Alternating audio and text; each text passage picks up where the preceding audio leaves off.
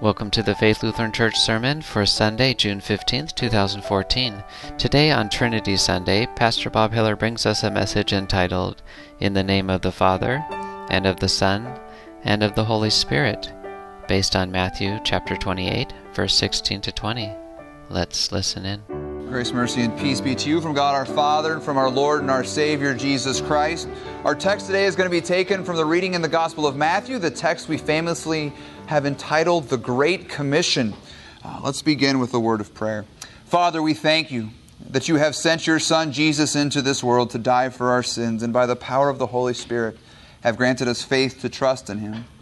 We pray this day, Lord, that you would be with us, and we confess to you that there are times when we doubt your promises and we doubt your love.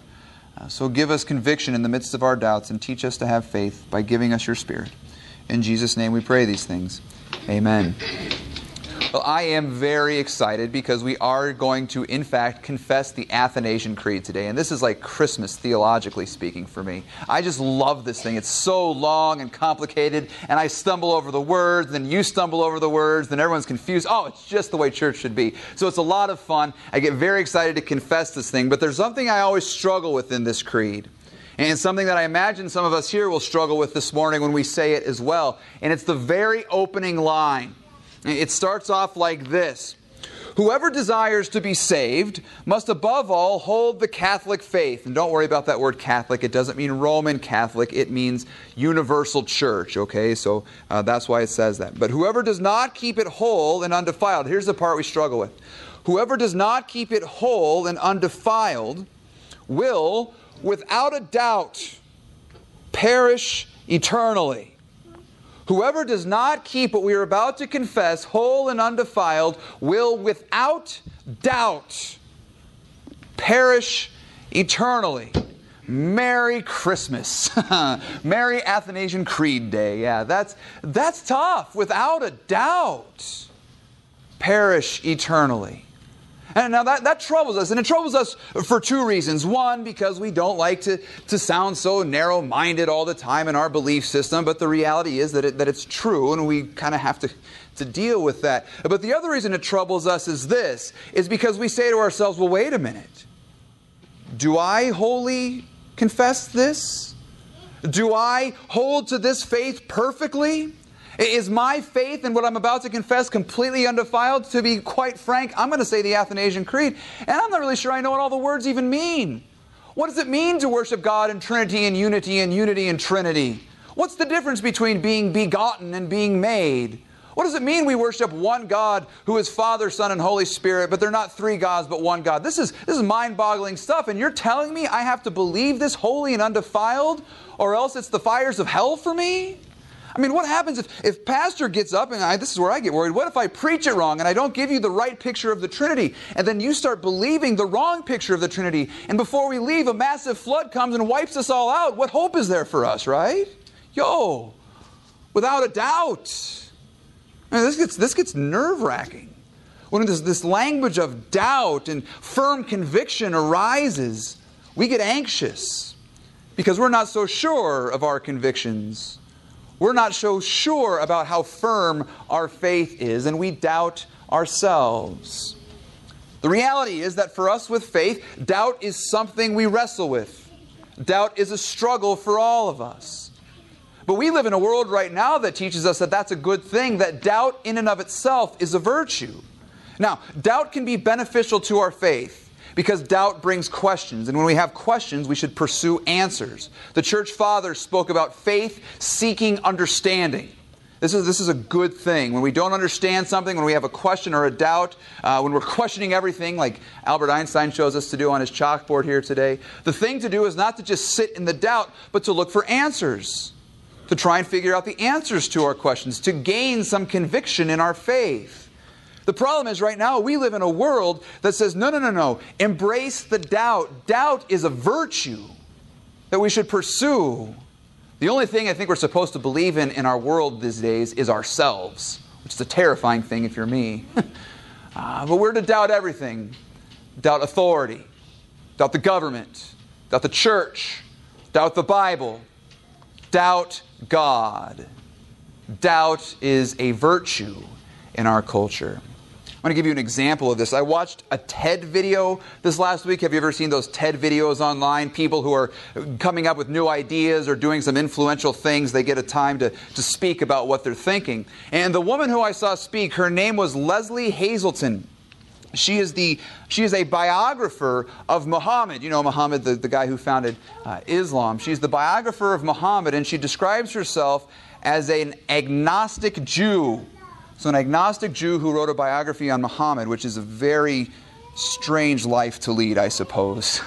But she came along saying, she gave her speech on the topic of faith, doubt, and certainty. And this is what she said. She said, doubt is essential to faith. Not in the way we just spoke of, which says doubt raises questions, so you pursue answers. No. Doubt itself is essential to faith. She says this, and that if faith doesn't have doubt, then it is nothing but heartless conviction. She said with a tremendous amount of ironic conviction. It's the people with all the answers, she said, who are the violent fundamentalists. Throughout the history of the world, it's those with all the answers who have attacked the infidels. But it's those with the answers who are the true infidels, she said. And I wanted to ask her, are you certain about these things? Do you have some level of conviction with what you're saying? Because it certainly sounds like you do. Or should we be questioning you as well? Shouldn't we be doubting your doubts? And if we're doubting your doubts, are we certain that we should be doing that? And suddenly life just kind of starts to fall in on itself and we all go mad. We're doubting the doubts of the doubter. And we're convinced that's the right thing to do. Or are we? It's just all very confusing. We are told to question everything. And now we're told if you arrive at answers, you're wrong. There are no answers. Just embrace the doubt. Embrace the doubt. And this is a strange way of talking, to say something like doubt is essential for faith. Because we define faith as trust. Faith is a trusting in God, believing what He says. And God never comes along and says, I want you to doubt this thing. I don't want you to trust me. I don't want you to listen to what I have to say. I want you to question everything about me all the time. So that you have no convictions whatsoever. Doubt my love for you. Doubt my promises. Doubt the resurrection. Doubt the forgiveness of sins. God never says those words. God speaks to us in a word so that we do believe Him, so that we do trust in Him. Not so that we doubt. Now, to be sure, again, this doesn't mean we're not going to have questions and we're not going to have doubts. But when we do, we should pursue answers. Doubts aren't necessarily sins, and they're also not necessarily good things. Doubts are just kind of reality. They're kind of neutral. It's what we do with those doubts that becomes very important for us. And to say we should just embrace doubt is problematic. The author of the book, The Life of Pi, whose name I can't remember, he said this, and I thought this was a great quote. He says, choosing doubt as a philosophy of life is akin to choosing immobility as a means of transportation. That's pretty good. Choosing doubt as a philosophy of life, it's not going to take you anywhere. Healthy doubt leads to the pursuit of answers. But doubt is never an end unto itself. Further, if this really is a philosophy of life for us, think about how this plays itself out practically. I mean, it sounds really smart, intelligent to say, doubt is essential for faith. But what if our relationships actually worked this way, right? Like, what if you could never trust your spouse? And so, for example, I'm doing my best friend's wedding in like 3 weeks, and I'm pretty fired up, and I'm very honored that he asked me to do it. I get to both stand up in the wedding, and then I get to preach. So it's great. But I'm thinking to myself, I'm very honored to do this, but I'm thinking to myself, I've really got to do a good job, because as you yourselves all well know, I can be kind of boring. So I don't want to bore the guy. I want to give him a good sermon. So I'm thinking, what do I do? And I thought to myself, if I'm following this philosophy from Miss Hazelton, this is what my sermon's going to sound like. Now, if you guys want a good marriage, the bedrock of your marriage needs to be lack of trust. You need to doubt one another all the time. Question every single move. Text messages every 10 minutes, making sure you know exactly where one another are. Never, ever trust each other, because if you have no trust, then you have a firm and strong marriage.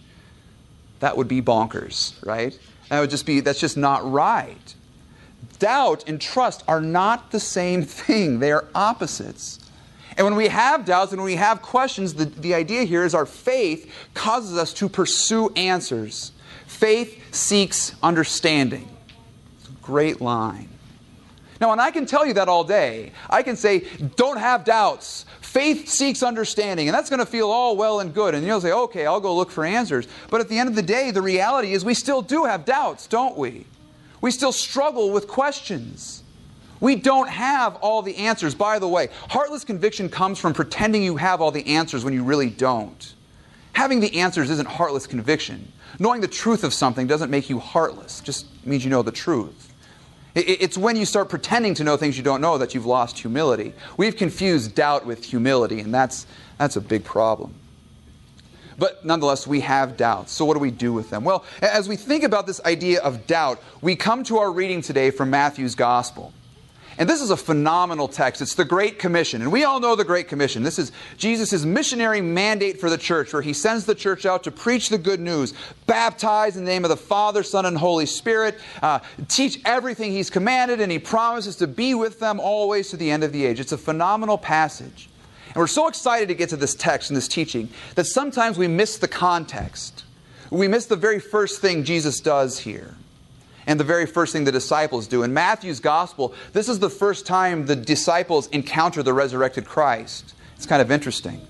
And when they encounter him, this is what the text says. They saw him and they worshipped him, but some doubted. Some doubted. If you come here this morning and you have doubts about Christ, if you have doubts about faith, if you have doubts about yourself, you're in the company of the apostles this morning. Because there, sitting in the presence of Christ, some doubted. Now, what did they doubt? Well, this is something we don't really actually have the exact answer to. We're not entirely sure, but we could guess a little bit. Perhaps they doubted that it was really Jesus. In a number of other sections we read that those who encounter Christ don't immediately recognize him. So maybe they're not sure it's him. They're doubting it's actually Jesus. Maybe they're doubting Jesus is actually risen from the dead. Like we remember Thomas, right? Doubting Thomas. Thomas comes along and he says, I will not believe until I put my finger through the holes in his hands and in his side.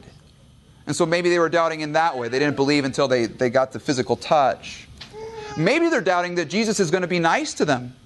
Maybe they're doubting he's going to be gracious to them. Last time we saw the disciples in Matthew's Gospel, they were abandoning their friend. They were running away and hiding, and now here he's come, risen from the dead, having defeated sin, death, and the devil, and maybe they're worried, oh, we're next. He's come for us now. So maybe they're doubting his grace. It could be any number of things. We don't have the exact answer, but what I really want to focus on this morning is not why they're doubting, but how Jesus deals with the doubt. What does Jesus do with those who doubt? Perhaps even like you and me this morning, when we doubt, what does Jesus do with us? Now, there's two things he doesn't do. The first thing he doesn't do is what we heard from Miss Hazelton this morning. He doesn't teach them to embrace their doubt. He doesn't come to them and say, okay, now question all of this. It's like an X-Files episode, right? Question everything you see here. Am I really standing here in front of you? I don't know. It's kind of tricky. Now I'm going to fly up to heaven. See you later. Like, that's not what happens. He doesn't have them question him. He doesn't raise doubts, question the resurrection, question God, question my love for you. He doesn't do that. He doesn't tell them to embrace the doubt. He doesn't tell them, if you believe you're seeing me right now, and you tell other people about it, you're just full of heartless conviction. He doesn't do that. At the same time, he doesn't say, now you see me, so go out with heartless conviction. Go out and prove to the world how right you are. Go out and prove to the world how wrong they all are. Put yourself on a pedestal above them and be proud because I've shown myself to you and prove the rest of the world wrong. I'm your authority now. Submit, make everyone else suffer into submission. That's what you go do. Put them into submission. Be proud of yourselves because you're right and they're wrong. He doesn't say that either. That is heartless conviction. Jesus doesn't tell the disciples to be proud. Pride is not the answer to our doubts. And we have to be honest because as the church, there are times when we have done this, where we've said we're right and they're wrong. Therefore, I'm going to show them how wrong they are. They can see how right I am, and then maybe they'll come to Jesus. And so we try and do it by winning arguments. If we get more power, maybe we'll try and do it by conquering nations. I mean, this is kind of stuff that has actually happened in the past. That's not what Jesus sent us out to do. That's not how you make disciples. So what do you do with doubts? And by the way, just as a side, it's very sad to me, and I ask for your prayers in this as a pastor and for all of us who teach in the church. It's always very sad to me to read the stories of people who have left the church because they were in youth group or they were in confirmation class and they had really hard questions. And the pastors or their teachers didn't know the answers. And they made them feel dumb for even asking. And so they left the church because they couldn't get any serious answers. What happens there is the church is so convinced that they have to be convicted and they have to have all the right answers that when they don't, they say something like, well, just believe or else. Or else you're going to, Athanasian Creed, burn in the fires and all that stuff. You either get it or you don't. And they don't get any real answers. Was it Steve Jobs? He said that in his biography, that he grew up in a Lutheran church. Good news. And he had questions that he couldn't get answers to. No one would answer his questions. That's a sad thing. And sometimes there's a fear that if I don't have the right answer, then I'm going to be going to hell. And I don't want to show to these kids that I don't have the right answer. So I'm going to make them feel bad. And it's really my insecurity. That's something we have to avoid and pray against. And I hope that doesn't happen in our classes here at the church. Pride is not supposed to come from being right, Pride is not the way to deal with doubt. So what does Jesus do with the doubt here this morning? Now, this is very interesting. When we have people who doubt, when we struggle with doubt, Jude, we read this in our Bible study if you were here Wednesday. Jude says this, with those who doubt, be merciful to them. Don't mock them. Don't belittle them. Don't doubt their doubts or doubt their faith. They just have questions. So be merciful to them and deal with every single doubt very seriously. And that's exactly what Jesus does today. He comes to the disciples in the midst of their doubt and He brings them a word of promise. Jesus comes to those who are doubting. If you are a person who doubts, you're like the disciples this morning. And Jesus comes to you, and He comes to you with a word of promise, a word of mercy, a word of grace. Notice this. Before we get into the Great Commission, Jesus does this. The disciples doubt, and then the very next verse says, the disciples doubt, and then Jesus came to them. They don't doubt, and then Jesus says, whoa, it's me. You're not buying this? I'm out of here until you've got it figured out. You figure this out, then I'll come back, and then we can talk. He doesn't do that. You have questions? Well, you're just a bonehead. I'm out of here. He doesn't do that. He comes to them, and He begins to make promises to them. He comes to them with a word of promise. He says, all authority in heaven and on earth has been given to me. He doesn't say, question authorities. He says, all authority is mine. Me. I who have died for you. I who have shed my blood for all of your sins. I who have reconciled you to the Father. I who have risen from the dead. I who am coming again to judge the living and the dead. All authority has been given to me. And now I rule you with grace and with mercy and with love. Go therefore and make disciples of all nations. Tell everyone the good news. Bring them to the waters of baptism so we can baptize them in the name of the Father and of the Son and the Holy Spirit, forgiving their sins, giving them everlasting life, and teach them to obey everything I've commanded you. Don't go out and prove you're right. Tell them what I said. You're not going on your authority. I'm sending you to preach good news, to give gifts, to rescue people. And surely as you go, I am with you always, to the very end of the age. I am with you surely, certainly, without a doubt, Jesus says. You doubting disciples, I am with you always to the end of the age. Jesus comes to the disciples and He just starts making them promises in the midst of their doubt. You doubt God's love for you? You doubt that I'm here? You doubt the resurrection? Well, I am here for you. I am here with you. I forgive you your sins and I promise you everlasting life. Maybe you're here this morning and you doubt God. Maybe you're here this morning, you doubt the gospel. Maybe you're here and you doubt your ability to believe. You know you have to have faith to be saved, but you're doubting whether or not you have faith at all. You doubt whether or not you have the ability to have faith. I've got interesting news for you this morning. You do not have the ability to have faith. You do not have the ability to believe. The great confession of us is this: we believe that we cannot believe. And that's why Jesus comes to us in the midst of our doubt and in the midst of our unbelief. We're never going to figure Him out just by mustering up our will to finally believe in Jesus. No, Jesus has to come down to us.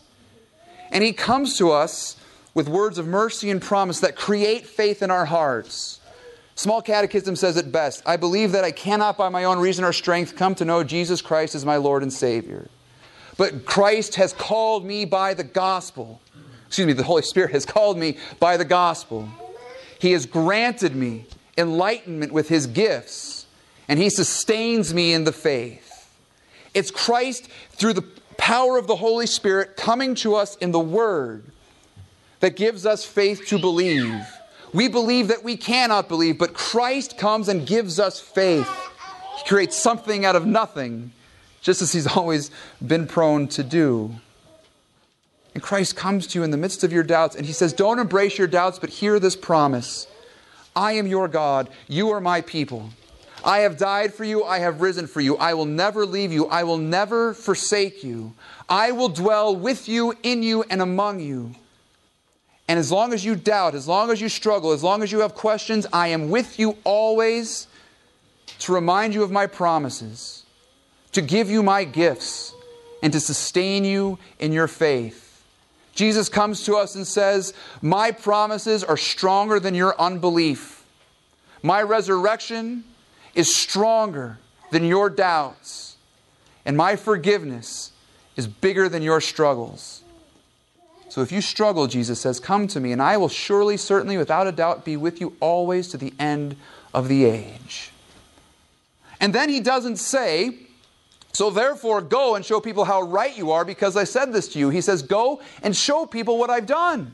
Go talk to them about me, not boasting in how right you are in your convictions, but tell them the truth.